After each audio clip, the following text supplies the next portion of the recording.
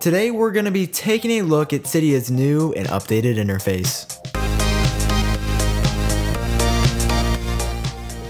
If you launched Cydia in the past day or so, it's probably taken a while to reload the featured page. That's because it's actually, I believe, downloaded some new UI elements, and basically it's given Cydia a nice look in my opinion.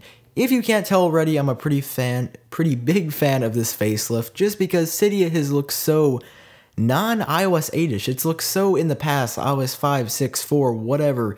The UI elements on the featured page just haven't been updated, but finally, this update brings a much needed facelift, in my opinion, to the featured page of Cydia and also other areas when you use Cydia. For example, if I go under the upgraded and jailbreaking help, it'll actually look like it should for iOS 7 and 8. It won't be those little dotted lines around the repo depiction pages.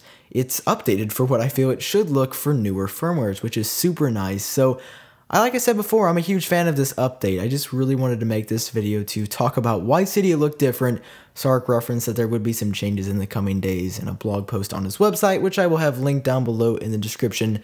These are the changes that he referenced, and I mean, all I can say is I'm a huge fan. I just got so tired of Cydia looking the same, and I'm so happy that it looks a little bit different than before. Now, granted, this is only a design update. There are literally no new changes here, as you don't actually have to update the Cydia package to get these changes. You just have to launch up Cydia. The featured page will take a couple seconds longer than usual to load, and then you'll get the new changes automatically.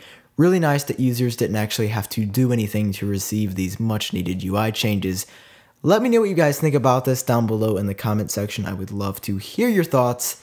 This has been Sam with iUpdateOS, and I'll talk to you guys in the next one.